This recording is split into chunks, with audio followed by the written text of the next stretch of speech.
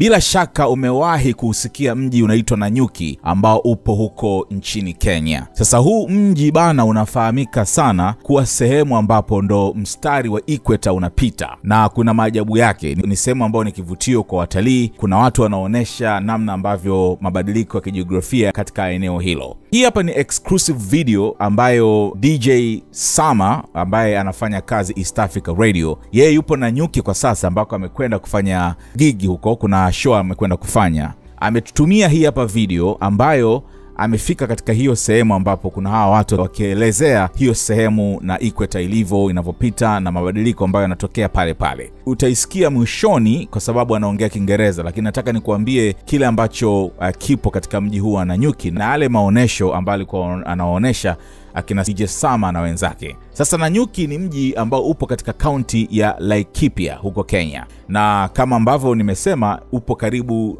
na mstari wa equator duniani, equator line. Eneo hili maalumu linajulikana kama nukta ya equator, ambapo ndo hivyo mstari huu unapita. Mstari wa equator ni mstari unaogawanya dunia katika sehemu mbili, ncha ya kaskazini na ncha ya kusini. Kwa Kiingereza wanaziita Northern Hemisphere pamoja na Southern Hemisphere. Ni mahali ambapo latitudo ni 0 na kuna mabadiliko katika usawa wa kijiografia. Hapo Nanyuki sasa kuna alama maalumu inayoonyesha mstari wa equator. Alama hii inaonekana kama mnara mdogo au nguzo iliyoandikwa equator.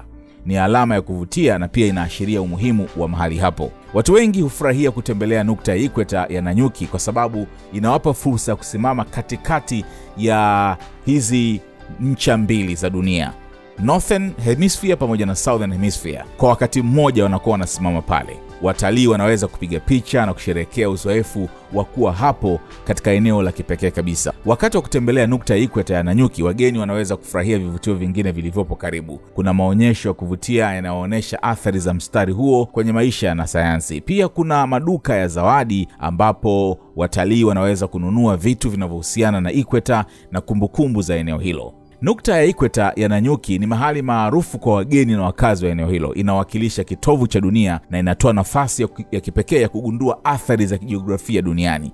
Ni eneo la kuvutia ambalo linakaribisha watu kutoka sehemu mbalimbali za ulimwengu.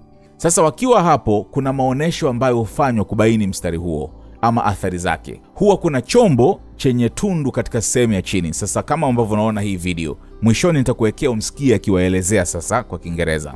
Hiki chombo kina tundu katika sehemu ya chini ambapo kunawekwa lita 1 ya maji na vipande viwili vidogo vya mti ama njiti ya kiberiti na vitu kama hivyo, pamoja na bakuli tupu.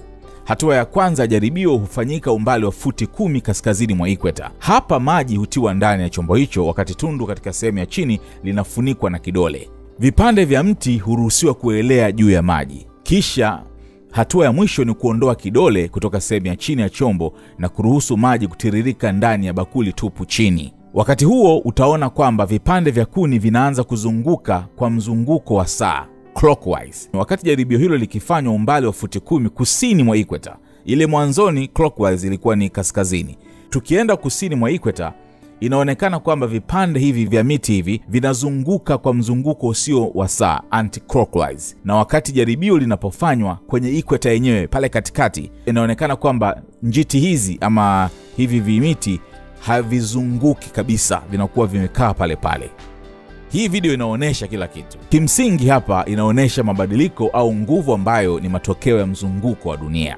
Kiingereza wanasema kwamba this basically shows the deflection of the force that is in the artifacts of the earth's rotation. Nataka nikuwekee uone hii video alafu msikie huyu mtaalamu akiwasimulia kina DJ Sama, na kiukweli mimi ndo nashuhudia kwa mara ya kwanza. Ukigoogle utaona hii sehemu maarufu sana ya Nanyuki ambao kuna haya mabango yanaonyesha kwamba hapa ni equator, umbali na vitu kama hivyo. Ni sehemu maarufu sana, lakini kwa mara ya kwanza DJ Sama ametuletea hii hapa video ambayo tunaona experience sasa ya moja kwa moja kama wewe hujawahi kuona. Naamini kwamba utajifunza na utashangaa maajabu ya dunia. My name is Teacher William. I just welcome you exactly at the middle of the world. Actually world, not Kenya. So right now we are neither there nor here. So we just need to move either side of the equator. It's like search how you can use the GPS machine, then you can tell which part of the world you are. At that point, when you let the water drain in this ball, there is that reaction when the earth is spinning, whereby the water spins clockwise when you are either side. I mean clockwise north and clockwise south.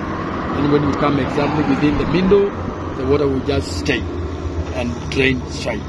So the minimum distance is like 20 meters either side. So let's start with it.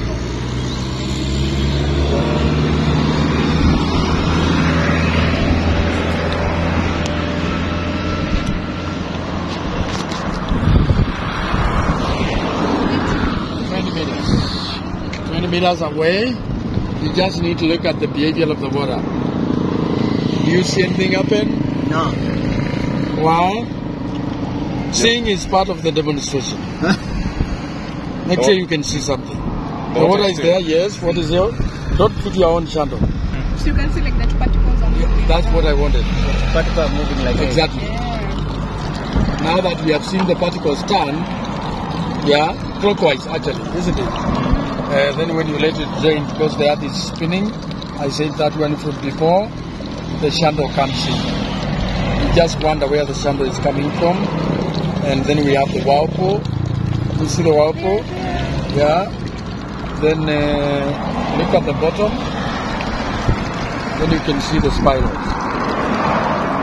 This one, the spirals relate anything about the ocean currents. The whirlpool comes in, yeah, because there is that spiraling sort of. Then there is black spot because of the little bit shape of the earth, although not accurate. And when you don't let it drain, everything else disappears. Are we together? And keep it draining.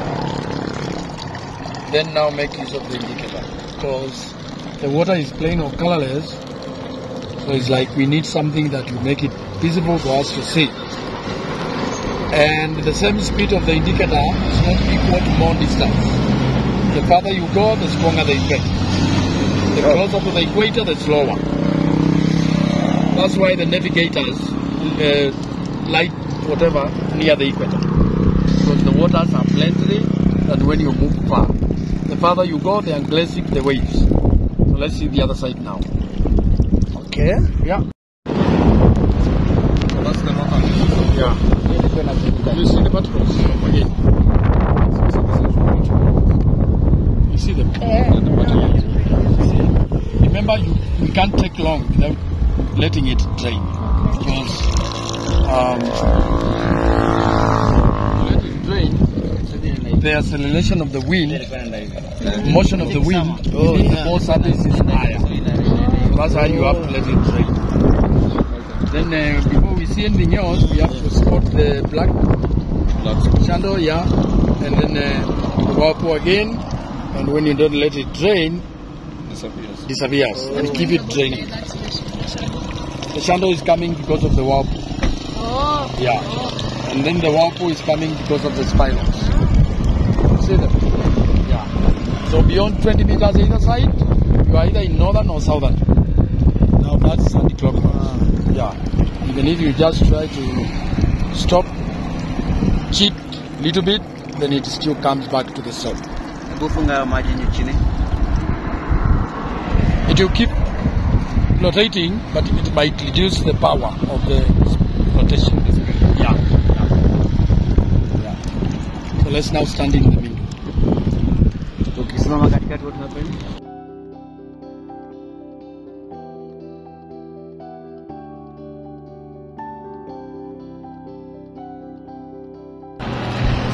We're learning something. So at this point, Okay.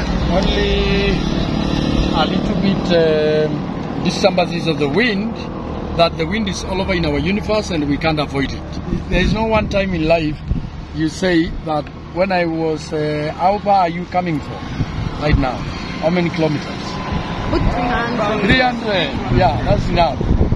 You can't say that when I was in Nairobi or somewhere, I breathed in more air than another time, another part of the day. The answer is no. So that's how the Coriolis force works here. At a short distance, the same wind, almost the same speed, but within the 40 meters where the line cuts the world into two, there is no effect. There is no effect. It stays. When it is not draining and when it is draining, looks the same. The particles are not coming and the indicator is not spinning because the water is still. No shando, no whirlpool, and no spirals. So which means okay.